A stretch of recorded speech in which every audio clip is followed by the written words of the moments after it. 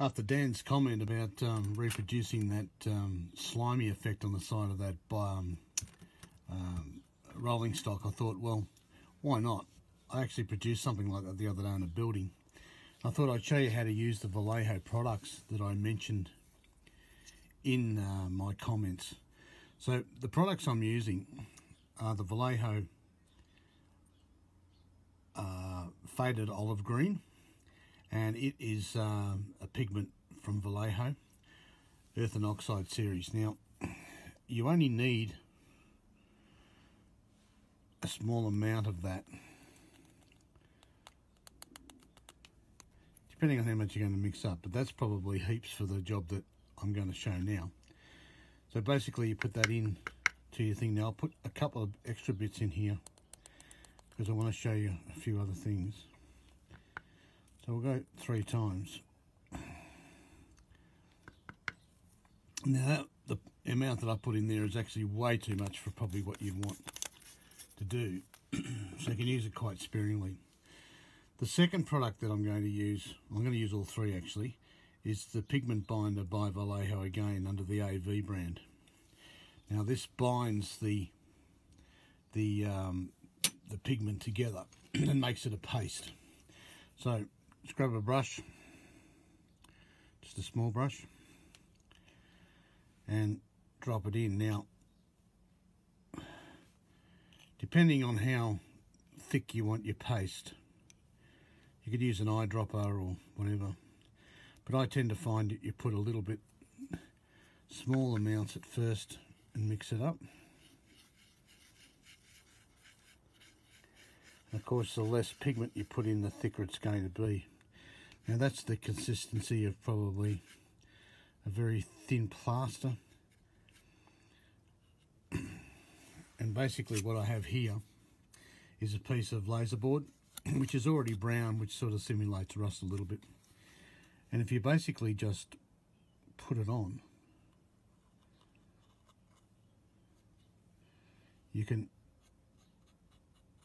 put it on quite thick. Now I reckon I've mixed this up a little bit too thin.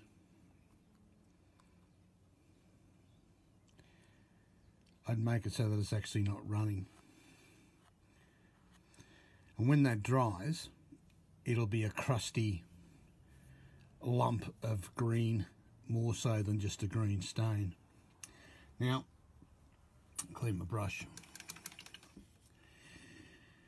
The next one I'll show you is basically, we'll put the binder away so I don't spill it, which is going to be typical of me, is using their airbrush thinner. Exactly the same process. A couple of drops. I mean, this is up to you to how thick you make it. And again, it turns it into a liquid or a paste.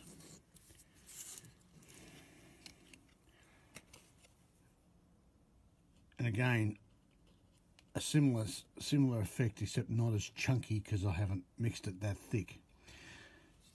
So that's their thinner, using the thinner as the bait, the way to reduce the thing. The third and last one is, of course, it's just plain old water. And I mean, if I just put a tiny little bit of water in there, you can see it's actually quite chunky. And you could make that as thick as you wanted it.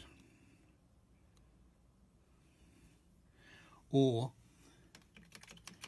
you could go the other way. And I'll just grab a bit of timber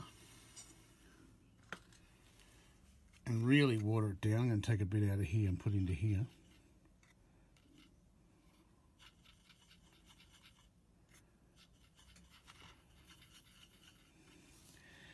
And you can use it as a wash. That's even way too strong as a wash. Now again, when using timber, you've always got to be careful you're not going to warp the timber. There we are there, look at that. So you could do a light staining of green. Now the third and final product that I really do like from Vallejo is their green wash. Now again, you can dilute this again, but I find it's quite dark in its original pigment form, and getting another piece of timber.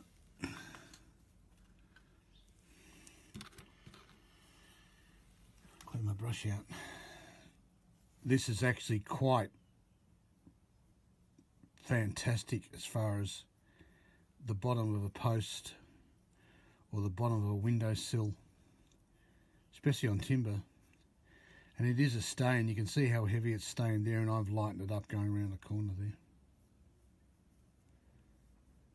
So if you combine the two, so we'll bring that heavy one in.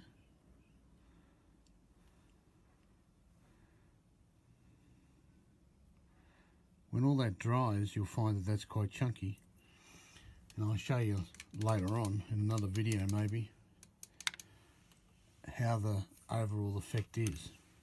Now the one thing you have to remember with Vallejo is that they have a fantastic range of products in their wash area. Their rusts, their greys. They also have some fantastic pigment colours that are fantastic as well. This is desert dust. And these are available from any really good hobby supplier and reasonably priced. They also have a great product called Rust Texture, which I use a lot, and you can use that directly straight out of the can, out of the thing. Give it a good shake. So I hope that's been of help. I'm no expert, but you'll see that as this dries, and I might post, well, we might post a picture of that later on, dry, you'll see the effect. And you can do that with all their pigments.